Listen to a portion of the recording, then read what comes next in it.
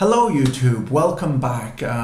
So today's video is on the topic of the volatility smile, which is kind of a slightly advanced topic for people interested in options and derivatives. So hopefully you'll find this video useful. So the volatility smile is a long observed real life pattern where at the money options tend to have lower implied volatilities than in the money or out of the money options. And that's for puts or calls, it doesn't matter.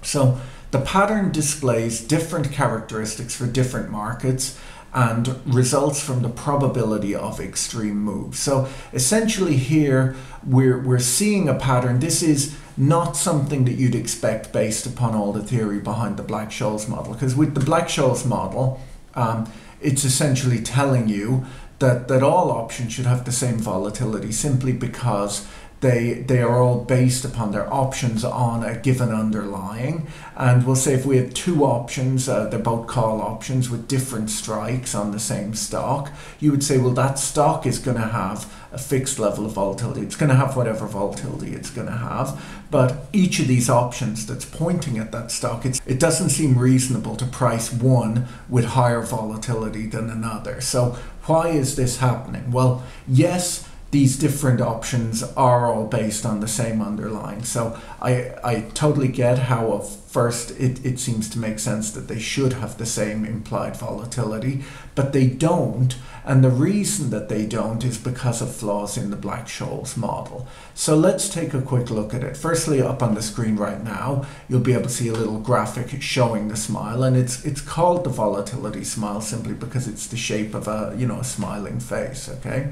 So that is the volatility smile, and as you can see, their volatility increases as options become increasingly in the money or out of the money. So we've got in the money calls and out of the money puts, or out of the money calls and in the money puts, all with higher volatility than the at the money call and put options. So what's happening here?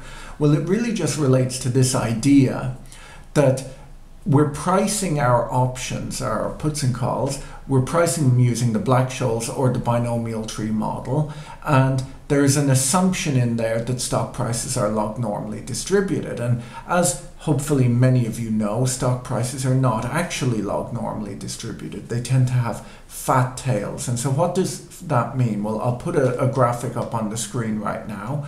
Fat tail distribution is one in which extreme moves are more likely than in a normal distribution. So really what we're saying here is that very large up or down movements happen more in the stock market or in a lot of risk markets than would be expected based upon a log normal distribution. So when those events happen more often, it's kind of wrong to price options assuming that the underlying is normally distributed. Now we do that, but then we find that we've got this smile, and really it's just that people who are buying and selling these deep in the money or far out of the money options are essentially charging more for them because those moves are actually more likely than the model says they are.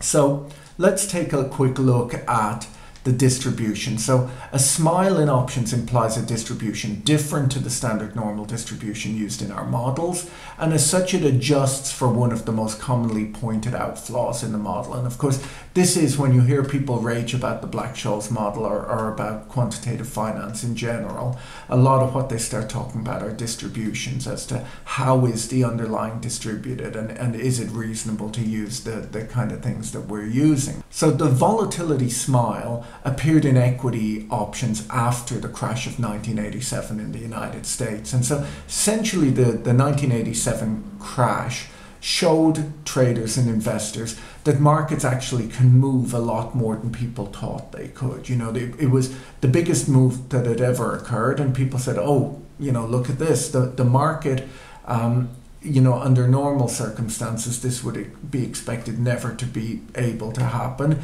It has now happened.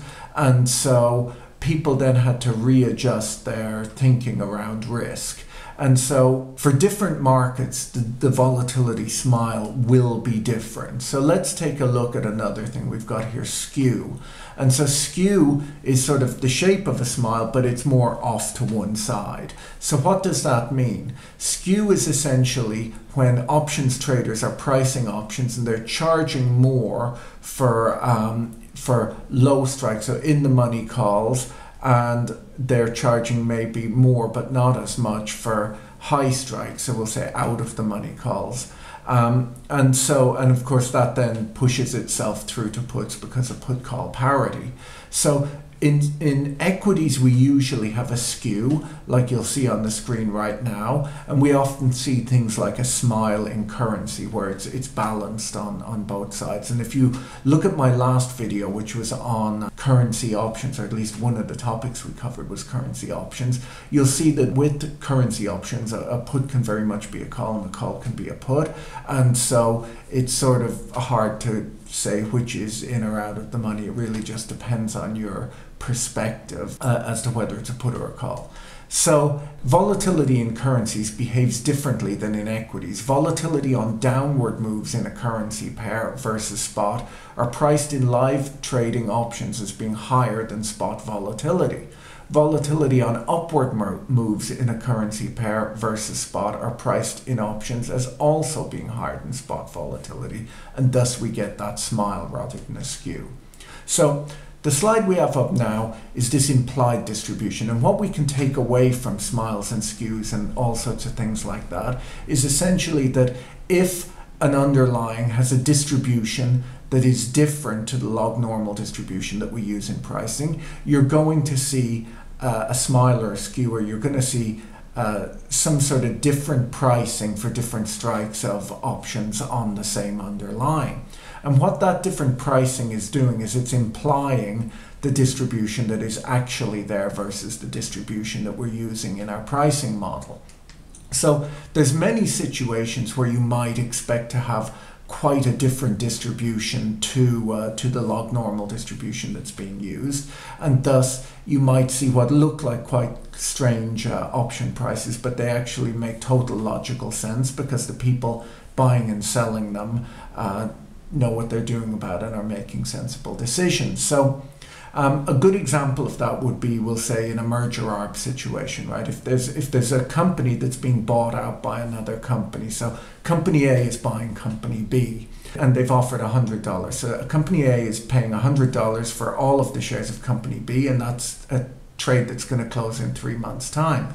So you'd expect the price of company B to go almost to $100. Now, it won't go all the way to $100, and the reason for that is because the deal could, of course, break, and also because of present valuing that a dollar in 3 months' time is not worth the same as a dollar today. So it'll be below that, or at least it'll likely be below that. Now, that will not be a normal distribution, right? Because the truth is, the likely event with that stock is that it'll creep up to $100 slowly over a 3-month period. But there is this big deal break risk where, you know, there's an awful lot of left tail risk where the deal could break. Now, there's also maybe some right tail risk where potentially another company could come in and make a higher offer. They could say, well, actually, this was too cheap a deal, we'll do 110, and so it could gap up 10%. So as you can imagine, that is not a normally distributed stock price, and thus options on that underlying will, you know, all of the different strikes will have different implied volatilities, and it'll really just relate to this underlying distribution. Now, if you need to read more about this, do take a look at the textbook where I've kind of spelled it out, I think, in reasonable detail. So volatility smile and skew can be thought of as a result of Black-Scholes Merton model imperfection. So the Black-Scholes model assumes a certain kind of behavior of stock prices over time, that they move with geometrical Brownian motion, that they have an expected return of mu and a standard deviation that's fixed over the life of the option. Now, in the real world, that's not how stock prices behave, and so that has to be incorporated in this skew or smile.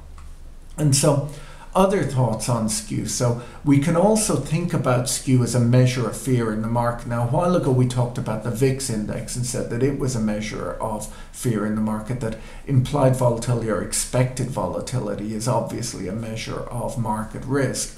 But skew can also be thought of that way, because in a panicked market, you would expect that the kind of people who are selling options, they're already probably afraid of selling anymore, or of selling options, and so they're going to mark up their prices. And of course, as they mark up the prices, that means that volatility goes up, and equally there might be more demand to buy those. So both of those effects, an increase in demand and a reduction in supply, means that implied volatility goes way up.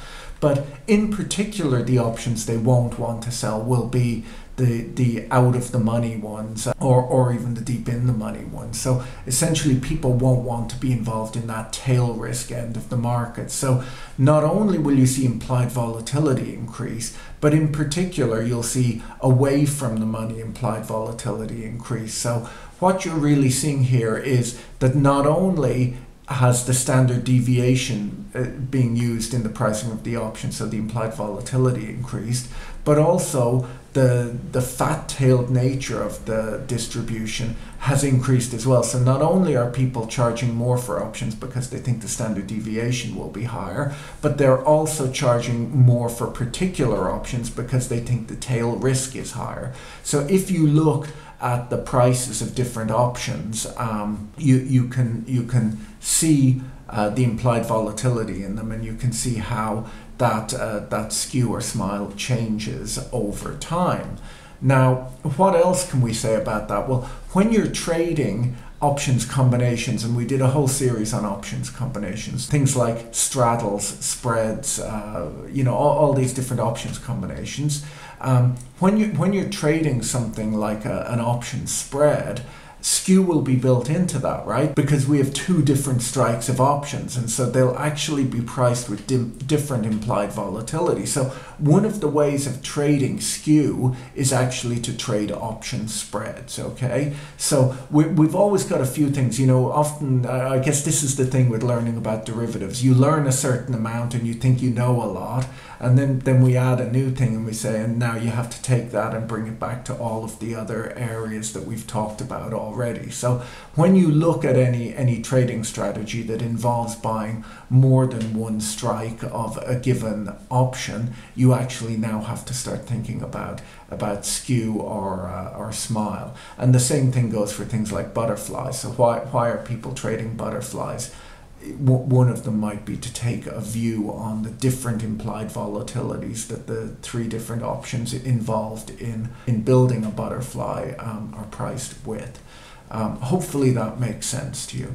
So I've just put up on the screen there a Bloomberg screen grab. It's a few years old, of the volatility plot for S&P 500 options, and that's kind of what you see if you call it up on Bloomberg. If you have a Bloomberg terminal, you can just type skew go in order to see the smile or the skew on a given underlying. So that's where we are. I'll probably do another video tomorrow where we're going to talk about the term structure of volatility, which is the volatility for different expirations of options, and we'll probably incorporate in that video also the idea of the volatility surface. So tune in tomorrow for that one.